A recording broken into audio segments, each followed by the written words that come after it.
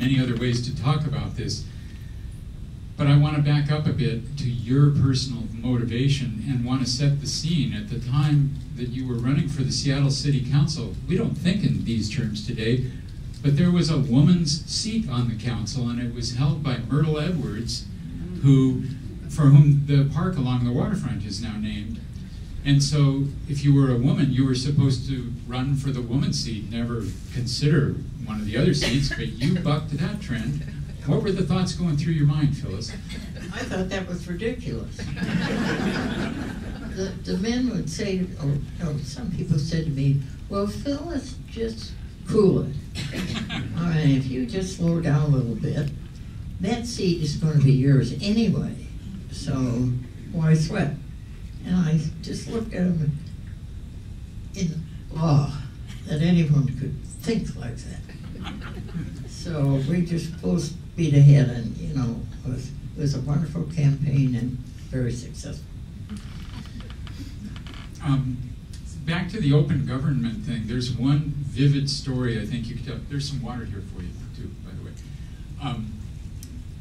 That the days before you led the reform of the structure of city government, you were actually in a budget meeting, and Ted Best turned around and said, go ahead, finish the story here. You were all sitting in the room, city council members, and there was some extra money left over. Oh. This was our first budget meeting after we were elected. Tim Hill, Sam Smith, and I were elected in November of 1967. So we were the first new blood on the council. And we were inducted in January, but we had to have a budget for that year. We were turning over to a fiscal year in part of the reform. And so there was a hurried budget meeting called. The council at that point had the budget responsibility. This was the major reform that we led in changing the government, because the budget by state law had been vested in the city council. So who ran the city? City council. So we got to this budget meeting, which was held by Ted Best. From West Seattle. From West Seattle. And we met in the back conference room, not in the council chambers, in the back conference room. This was the smoke-filled back room. Right. And the finance staff person, came in and said, I'm happy to announce that we have X amount of money, surplus. And so Ted looked at me. I was sitting on his right, and he turned to me, and he said, Phyllis, what would you like? And I was aghast. And I'd just been made planning chairman, so I blurted out, 4 planners. And he banged the gavel, and he said, okay. He went to the next one, which was Tim Hill. And Tim Hill wanted a detox center. You know, we thought of these ridiculous things because this took us by such surprise. Got to Sam, and Sam wanted a youth patrol. And we went around to 9 people, distributed the excess money, slammed the gavel, and the budget was adopted. If you can believe that. In a back room, granted at the council meeting the next Monday, we formally passed it. But that's the last time anything like that ever happened. We were so committed to open government. Everything was open. Everyone had a chance to speak. It was an amazing time. Well, we have you to thank for leading that to get us to the point where you can testify at a public hearing on just about anything. Yeah. And you've probably heard that in Seattle you can't get anything done because there's an endless process. But I imagine you beg to differ with that assessment. Well, it is quite a process. And it gets more complicated all the time, because life does. And because the burden on the city is tremendous. And you've just gone through an election and you've heard all about it. So you know it's complicated, not only to run the city, but to be part of the region, to be part of the county, to be part of all the special entities that have been established to deal with things like air pollution control and criminal justice and all that. But somehow we managed to put one step in front of the other. There's always room for improvement, always room for more good minds like you all have that you can contribute to the solution. And that is the Seattle way now, right? Now, we talked a little about open government. I'd like to talk about another topic with the word open in it that is near and dear to the hearts of many in here, Irma Cowden here in the front row in particular, and that is open housing. Young people today don't even understand this era in the 1960s. Can you describe the atmosphere and what you had to go through in order to get what should be common sense, an open housing ordinance? It was unbelievable, the unrest in the 60s, stemming from everything from the Vietnam War to redlining in the central area. And can you describe redlining? Yep. What it says, realtors would draw a red line around the neighborhoods into which you did not put any money. And so the citizens, and I will say in that connection, I was living in West Seattle, and West Seattle was lily white. Not proud of that. I had nothing to do with it, but I can remember when the first minority, which was a Japanese woman, moved into West Seattle, I thought they were going to tar and feather her. So discrimination took place not just in the central area, but in other ways, in other communities. And but anyway, redlining became a very volatile issue. And safety in the streets and came along right with it. There were a lot of demonstrations, as you all know. We had helicopters. We had a time when helicopters flew over the central area in patrol until we forced them down. But the citizens brought petitions to the council to stop this redlining. The council was still predominantly old form. And so there were 5 pretty conservative people who had served over the years and were just serving out. It's like the end of any era. You have the hangers-on, and then you have the people who are trying to move the needle. So we're having a very bad time trying to get any consideration for the open housing ordinance that we drafted. But we kept after it. We kept going out into the community and talking to them about the problem, matching statistics and strengthening our case. And so we finally said, well, we gotta just plunge. And we introduced it, and we had the most vicious discussion among the council. And we finally, Floyd Miller, bless his heart, broke ranks and joined us. And you could have felt the heat in the room. And one of the old council members stalked out and said, "This is the darkest day Seattle will ever see." So there was a lot of tension.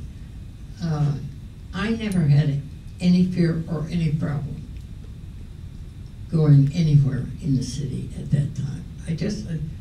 I guess I was just showed enough guts that they wouldn't dare do anything to me. But I can remember one fellow in the Garfield rally saying to me, "What right do you have standing up there talking to us like this, you blonde-haired, blue-eyed woman?" So, lots changed. And any of you who were here, or any other urban community during that time, I'm sure went through the same experience. Again, we have a lot to thank you for. We do. You used the word demonstration. There's a more lighthearted demonstration story I'd like you to tell, and it had to do with West Seattle and the Highland Park neighborhood in West Seattle, down in sort of the southeast part of the peninsula that tends to get forgotten about a bit. Tell us about this. I was watching the council. This was before I went on the council, but I was watching them like a hawk. And I was very familiar with their shenanigans. And I heard about a proposal to sell off a strip of Highland Park in West Seattle for housing development. This was public land that they were going to sell. Public land, yeah. And I was outraged, especially when I heard that the proceeds were going to use to finish the International Fountain that needed 16 more nozzles on it. And that a familiar figure was going to get the contract to build that housing. So that was all I needed. But time was short. And so I gathered some of my friends, and we, with station wagons, and we went to our school and a couple of other schools in West Seattle. At the end of the day, piled our kids in the station wagon. We made homemade signs the night before, and we dumped the kids out on the sidewalk with these signs saying, "Don't sell the gateway to our park." I had notified the press. The press was all there. It never would have happened today, but everything was just, the women just did things, you know, automatically and spontaneously. And what do? You march and you hold your kids, give them all banners, and you shout your piece. So we stopped that one. The interesting part was that my husband later was on the Civic Center Commission trying to finish this International Fountain, and he had to come and try to persuade me to vote the other way. I said, "Tough luck, bud."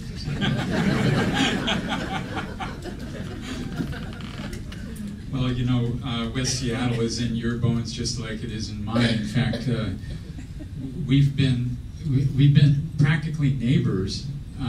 I live in the North Admiral district of West Seattle, and you lived there for 39 years, I think, from 1953 to 1992. And I want to get to the topic of the West Seattle Bridge, but first, just talk about why West Seattle for you. What drew you there? What's unique about West Seattle? When I was growing up, West Seattle was the other side of the tracks. I only went there, I was sewing clay, I only went there to go to the natatorium before it burned down. And then after that, there wasn't any reason to go there. But my sister came back she also went to New York, but she came back to Seattle before I did with a young family. And the only place she and her husband could find to buy a house they could afford was in West Seattle. So she settled in West Seattle, and I, like a dutiful baby sister, followed her eventually, because I realized what an amazing place it is. It was and is still something like a small town. It's not so small anymore, but it is cohesive. and it's full of loyal people. They're getting more democratic all the time, hopefully. And so we had an opportunity to locate there, which I will be forever grateful for, because we wound moving from one place to another, wound up with an absolutely gorgeous spot in a house designed by Ralph Anderson on the bluff overlooking the city with a 180-degree view and no obstruction. Unbelievable. 7 floors. 7 floors in that building. It's as if it were pasted on the hill. What was the headline in the paper? It was... The house that Variances built. Repeat that. The house that Variances built. And I was planning chairman at the time. So you can imagine how that went over. But it was all legit. Well, often when people think about the West Seattle area, they think about the West Seattle Bridge, and you had more than a little to do with that. In fact, in the history book that we put together back in 1987, I made sure we had a photo of Phyllis in a rowboat out in the water, out in Elliott Bay, promoting a vote on the West Seattle Bridge. And what I'm really intrigued for you to tell this group, we all know, most of us have been over the West Seattle Bridge a few times, but it's not the bridge that you envisioned. And can you tell us a little about what we might have had your vision become reality? Well, as is unfortunately the case, the jurisdiction puts together a capital improvement program, and the West Seattle Bridge was in Seattle's capital improvement program with an insufficient amount of money. So we went through the design, and a design of a cable stay bridge was the winner, and it was a gorgeous bridge, but the bid, we had $37 million, and the bids came in at 51. And so the city caved, and 20 or some years later, finally got a high-level bridge with $80 million, I think, from the feds. But I think about that often because, and there was a scandal attached, in which I was enmeshed, but exonerated, because I'd worked so closely with the chief engineer to try to get this thing. I had taken all of our elected officials, including Scoop, up the Duwamish on a freighter to show them how pinched the waterway was, how it had to be improved if we were going to expand the port up the river.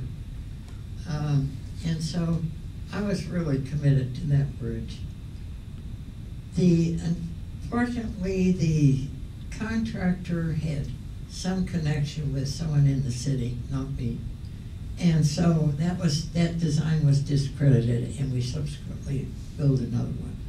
But the spirit in West Seattle, the number of parades, the number of demonstrations, the number of picnics, the number of activities that we organized and experienced and put forth about that bridge was interminable. But the West Seattle folks are hard-hearted people, and by God, they were going to get that bridge, and eventually did. I'm going to surprise you with a question. It's intriguing to me, this West Seattle Bridge situation. West Seattle was so pent up and furious that they weren't going to get a bridge that there was a petition campaign to secede from the rest of the city. And it was only when the Chavez hit, well, they called it the night the ship hit the span, the Chavez in 1978, that pried loose the federal and other governmental funding, and that got the ball rolling. But there was a petition there, Phyllis. Did you sign that petition? think so. But I do remember the night the Chavez hit. The city engineer, Paul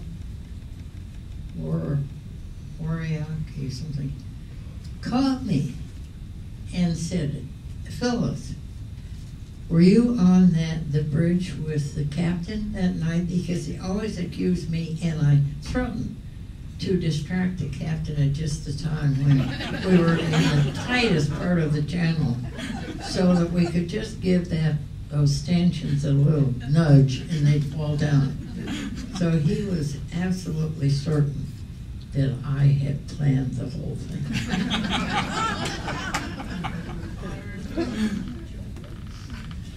Well, bringing us up a little closer to the present time, we have some things to thank you for in the city that we see and use every day. And in the, say, 10 minutes we have left, could you talk a little bit about the convention center and about South Lake Union Park?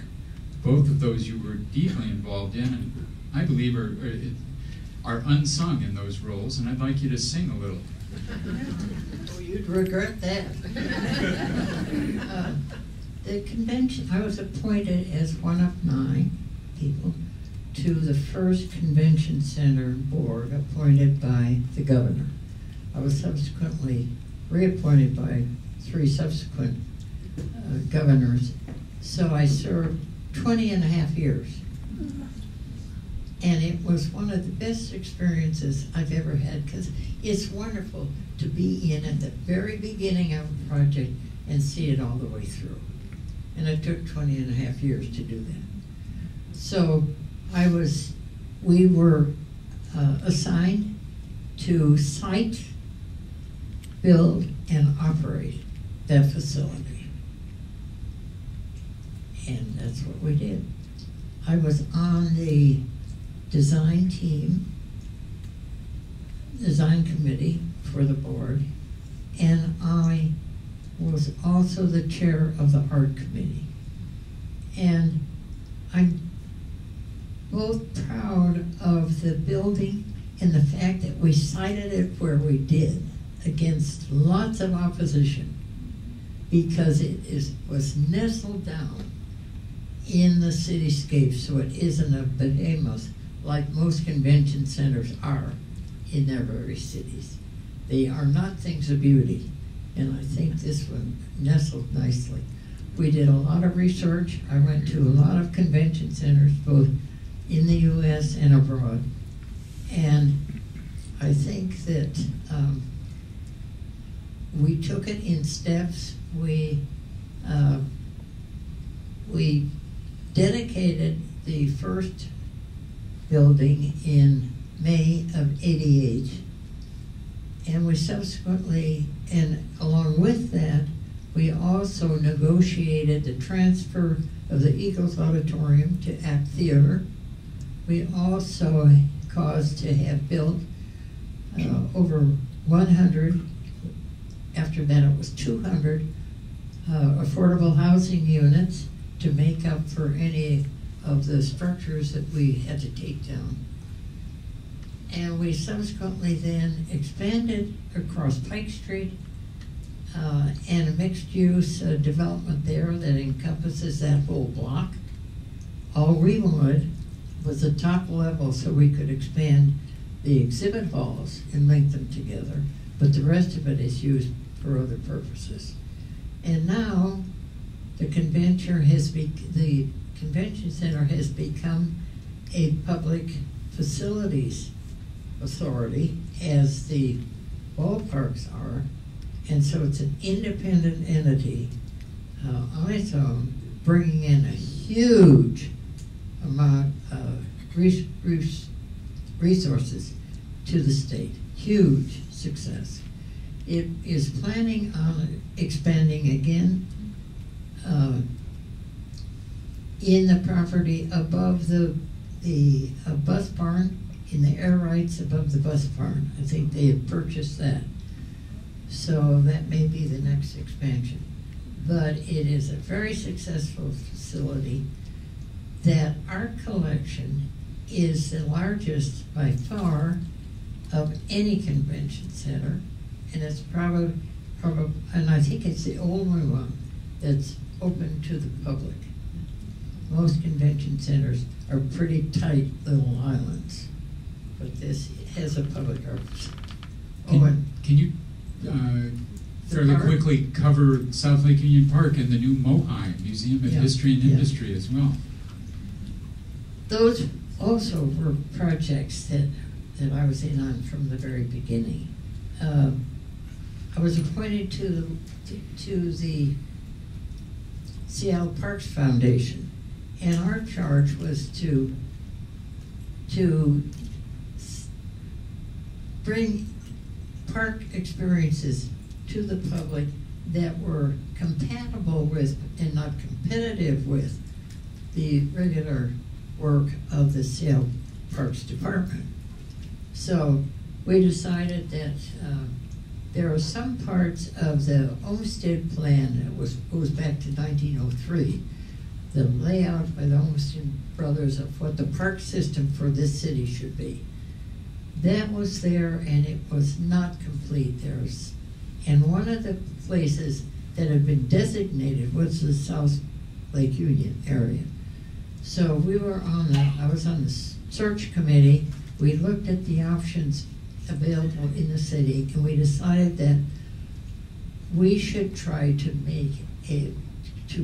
work for a significant park that would be compatible with that original Olmsted Plan. So we chose that South Lake Union area, which was much neglected at the time. If you remember when the old, junkyards were down there and dumping and so on. And so I became chair of the planning committee for that in the steering committee, developing with the Hargraves design team the layout of the park, which went through a lot of configurations because everybody wanted to be part of that. And we dedicated it in August, I think, of 2010. And hand in hand with it, I'll just quickly do this.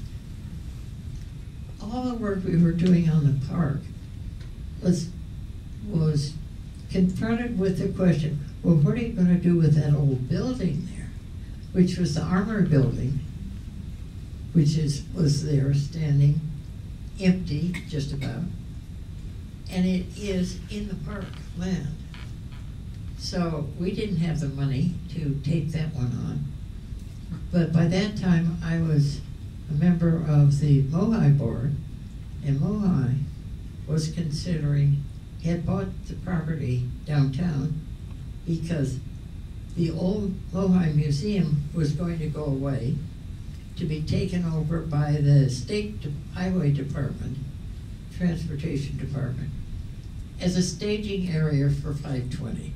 So we were going to lose the museum land. We were told that, so we had to move the museum. And we were planning on moving it downtown, and I just couldn't reconcile myself to that, because there was that beautiful building on the water, down in the park, and what sense did that make? So we put our little cabal together and started researching the feasibility of abandoning the downtown site and moving into that armory. The armory is on the national and the state register, so you just can't willy-nilly do whatever you want with it. But the building is sound as a fortress. It is incredibly strong and incredibly beautiful, but it was neglected. And so we had to figure out how much it would cost, how difficult it would be, because you can't change windows, you can't do anything, without approval if you're trying to work with a historic building. Make a long story short, it is absolutely wonderful for those of you who have gone. And the thing that that delights me so, and the thing that hooked me in the first place, is the floor. It's a drill floor, and it is 2x4s on end, and they're built that way so that the drill master can hear every footfall during a drill, and he knows who's out of step. So when you go there, you be sure and look at that floor. It is absolutely gorgeous. I didn't know that. I'm going to have to do that next time. I've been to Mohi. My wife and I went the opening day, and 5 hours later we left. I mean, you get hooked into that place. It's wonderful. We've got time for one sort of wrap-up topic, and there are so many other things we could talk about. I mean, the convention center is huge, and then there are these smaller things that have impact on us, like traffic circles. We have you to thank for them too. And you had to fight the fire department, right? Yeah, my husband, who swore at me every time he ran into one of those. But that was a new planning technique for the time. And I got 3 of them approved, and the fire department did fight me all the way because it was going to interfere with their access to a burning building somewhere. But they're like Topsy. They've grown up everywhere and have proved to be a help in cutting down on traffic through neighborhoods. So let's wrap up here with some little philosophy, okay? I mean, this goes full circle back to the title of your book, which is The Life of a City Girl. And I want you to talk for just a few minutes about what makes a city and what is the morality involved in living in a city and making it better. Why is a city a great place to live? Why? You know, and this is obviously a retort to the people who say, I want to get out of the city. I want to go out by myself. I want to get away from people. Talk about why you're a city girl. Because a city is so vibrant. If you want action, if you want excitement, if you want stimulation, if you want fulfillment, whatever you want, you can find it in a city. And people rubbing together just cause a lot of energy to be circulating. And we all feel that. When you get in a crowd and you have a response, you just don't go to sleep. And there are opportunities in cities of all kinds.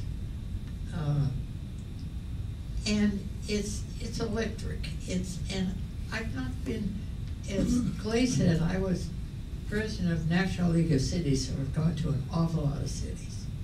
And I feel that buzz no matter what the city. And that's kind of remarkable because people say, oh, you know, that's just a small town. I can find excitement in a small town. Just find me a good bakery, and, you know, I get all excited. And most of the good bakeries are in the small towns. So that's what I love about it. Well, can you believe how fast this hour has gone? We could talk for another hour or two. I really appreciate you doing this, Phyllis, and which, you know, the old show business thing is you leave them wanting more. And maybe we can do this again sometime. One thing that I would like to do is to encourage others of you in this room to be willing to be victims of this same interview process. And everybody has a life story that is interesting, and I certainly find interest in the little things as well as the big things, and we all have an impact on our life here. And the last thing I want to do is just to ask you to give a loud, long, ringing applause to Phyllis Lamphere for being part of this today.